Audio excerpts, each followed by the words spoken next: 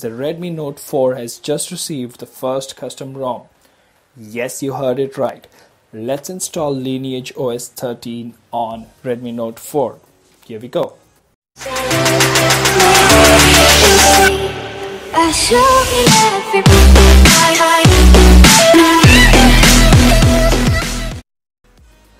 So as you can see right now, my phone is already running the stable MIUI build, the latest version.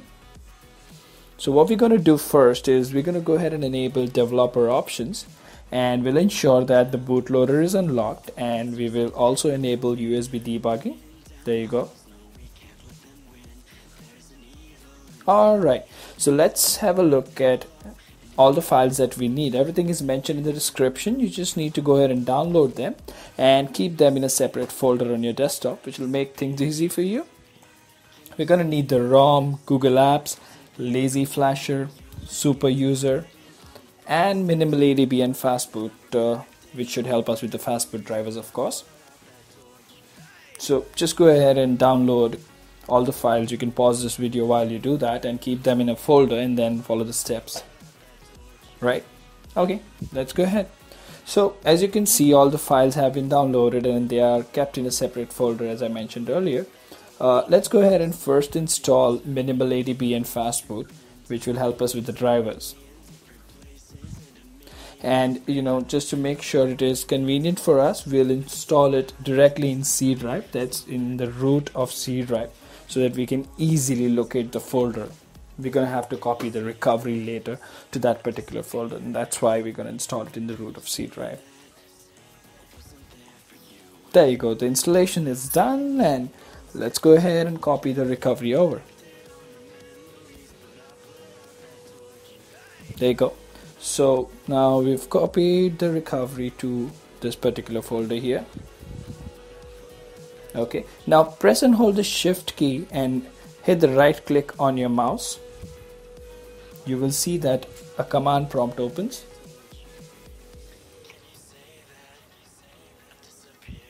And next, we're going to ensure that the phone is in fast boot mode and connected to the computer before we put any commands on the fast boot screen. So power off your device and then press and hold the volume down and power button for say about 4 to 5 seconds, which will ensure that your device enters fast boot mode. And the moment you see the fastboot logo on your phone's screen, you can go ahead and release the buttons and connect the USB cable. We will go back to the command prompt on your computer. So first we're going to type fastboot space devices to ensure that our device is connected. And once that is done, let's type in fastboot space flash space recovery space recovery dash Mido, that is the code name for this device, .img, and hit enter.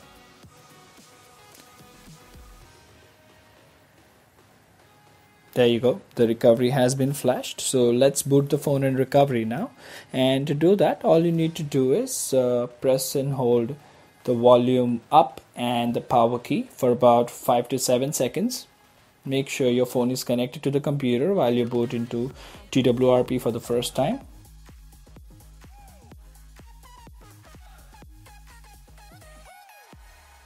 So let's swipe right to allow modifications.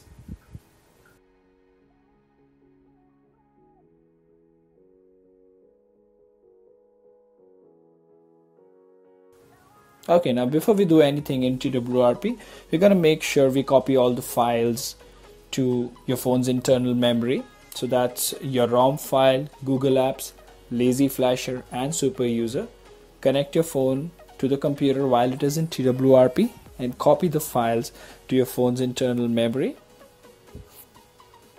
Now this is a very initial build and it has its share of bugs, like voice over LTE is not working, so Geo users might have to use the Geo Join app, and the camera quality is not at its best, and battery life might not be optimized, but it's very smooth for an initial build, and you get the feel of how Nexus devices are. So that's the reason it's a very exciting ROM to install on your device.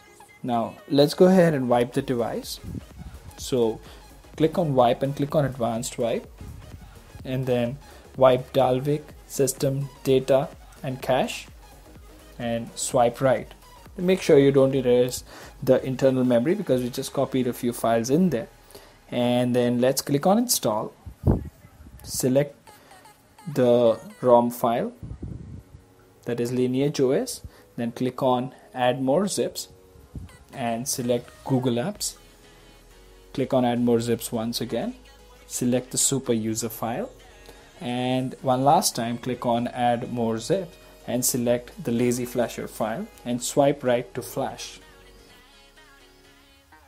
Once the flashing is done, you can simply go ahead and reboot. Now the first boot, in the first boot, as we have installed a super user along with the ROM, it may reboot once or twice, so don't panic. Wait for it to boot patiently. Alright, it will take about 5 to 7 minutes to optimize all the apps and boot into system and stuff like that. So please be patient. It will definitely boot because I've tried flashing this 7 to 8 times and every time it has entered the operating system properly. So there you go, you're on the home screen now. Alright guys, so as you can see on the screen, I am inside the ROM, or basically Lineage OS. This is the settings menu. Wi-Fi is working fine. A host of things are working fine, like it's almost as good as a daily driver if you don't care about the camera quality and a few bugs here and there.